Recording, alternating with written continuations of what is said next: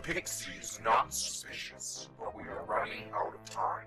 What does she have you doing here, Doctor? I will answer all of your questions as soon as we are out of here. I can speak on behalf of Off-World Command and promise you amnesty for helping me. I will also require... I'll make sure it happens. Then we have an agreement, Captain. Tonight, when the guards are done their final rounds, I will come for you. You must be ready. Just be careful. If Lisa doubts your intentions, even for a second. I know, Captain. Pixie Allied Command has volunteered to mind Earth while you are away. Has she picked her crew yet? I believe so, although she will have to run it by you first. We will need all hands on deck for this one, Ted. We're gonna need Archie to stay here and help the Pixie mind Earth. The home office travel range is very limited. We will begin our investigation close to home. We're just not designed for long-term space travel. The Area Edition will skip ahead to the location of the ambush that got us captured. Maybe they can get a lead. We have grown concerned about communication eavesdropping. To that end, I'm ordering both offices to coordinate through the Off-World Command while maintaining radio silence to one another. Are you sure that's wise? If one office requires assistance, you will reserve communications for emergency situations only. Understood, Admiral. When do we leave? As soon as the Area Edition is ready. The Area Edition is ready to depart. I just need to, run the crew manifest by you. I'm concerned that you are leaving yourself vulnerable in the engineering department. I know, but, Scott is totally needed here and stuff. I'm assigning a very old and dear friend of mine to the Area Edition. He isn't exactly an engineer, but he is the most versatile dwarf I know. Did you, just say dwarf? His name is Eldon, and he will be your new first officer. He is scheduled to arrive later today. When you guys are ready to depart, we will get underway. I suggest you familiarize him with the Area Edition. Sir, I'm a little concerned with the Admiral's orders to remain radio silent and stuff. Me too. But he has his reasons, and they make sense. Unless it's an emergency situation, we will obey his instructions to the letter. Understood, sir. Any luck with the captain's doppelganger? If you help us, we can improve your situation. It doesn't matter. This body is already starting to fail. I can get the best doctor in Wade here, but you have to give me something. Anything.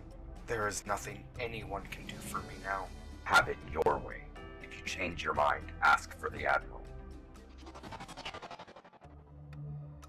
Nothing substantial. Is it true he's, dying and stuff?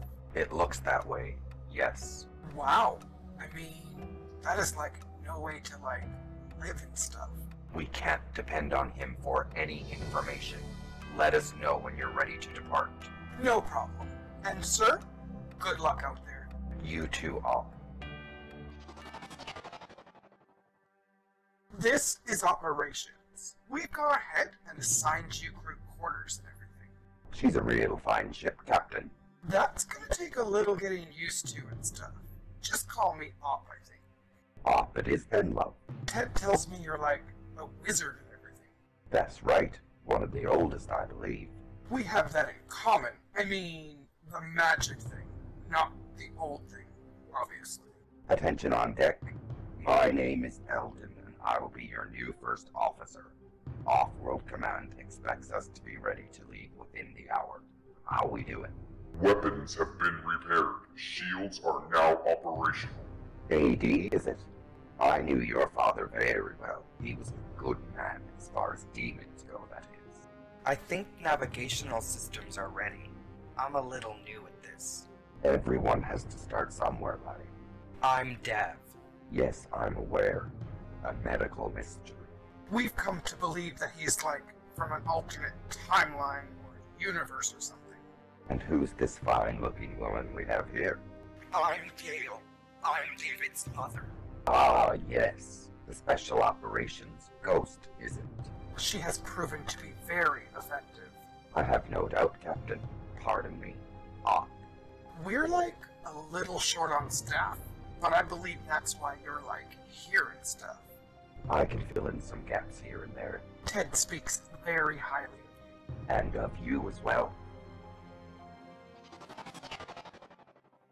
Clones? Yes, Captain. For what purpose? Bioweapons. Are you saying Lisa is in possession of bioweapons? Prototype weapons. They are not yet completed, but any novice scientist can complete the work I started. The Pixie-feared off-world command will locate and arrest her. She used leverage to use against your people. Just how many clones did you create, Doctor? 3. One of which has already infiltrated your office. We have to warn them. That clone would be already breaking down by this point, Captain. I created them to only last a short while before decomposing. You mean die, don't you? You created them to only live a short time before dying. Yes, Captain. I make no apologies. I'm a scientist, Captain. Sometimes there is loss for any. Scientists accept this. Comforting, Doctor. Where are we exactly? We are entering a system with a large alien space station in orbit of the 4th planet. What are we doing here? We require a power source, supplies, and help. What kind of help? Report. Our sensors are unable to determine exactly what it is. We need to get a closer look, maybe. Take us into the atmosphere, laddie. Just enter the sequence. See? Like this. Got it. Thank you, sir. Prepare the ship for deep sea travel. I recommend remaining at high alert until we acquire more information. Good idea.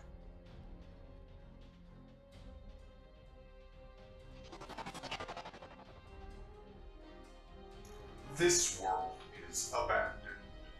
We knew it was a long shot. We can't stay here long. Solar radiation is tearing through our shields. It's probably why she chose it as a base location in the first place. We have received a message from Off-World Command. The captain's clone has died. Wow. Can't help but feel bad for you. We can't worry about that right now. Adjust our course away from orbit. When we are clear, take us to the next location.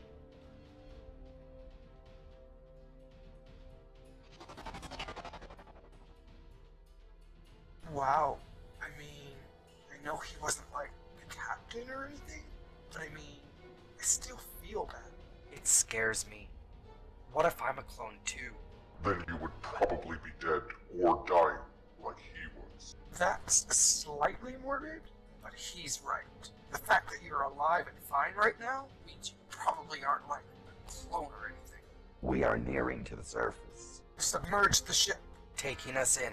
Sensors are clearing up a little.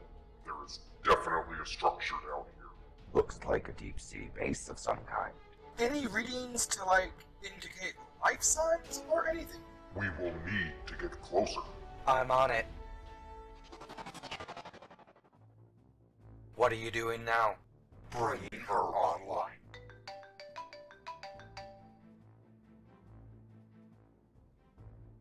I've acquired a power source and need your help to install it aboard my vessel.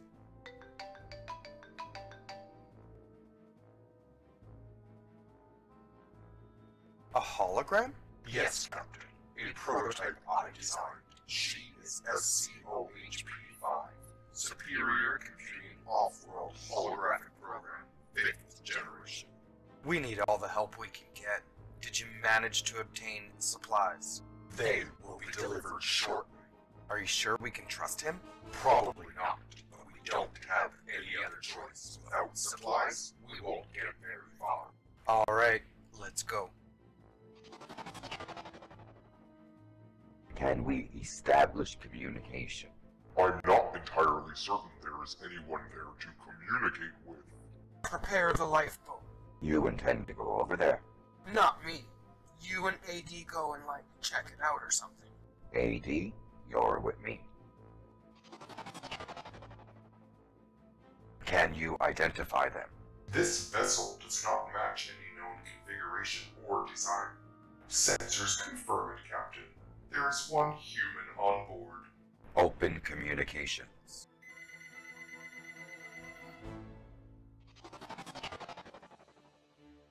Full immunity, full funding of all future research, and a commission with your office. With conditions, of course. Naturally, the station is requesting our docking authorization. What's the problem? I'm not certain, but they are attempting to hold us here. Can you break us free? Yes, but it may seriously damage the hull, It's either that or submit to them. increasing power to the engines.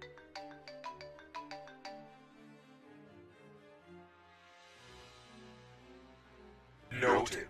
Give me as much as you can.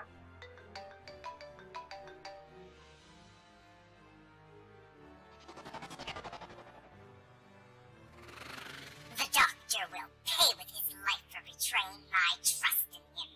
If you wish to live, you will find him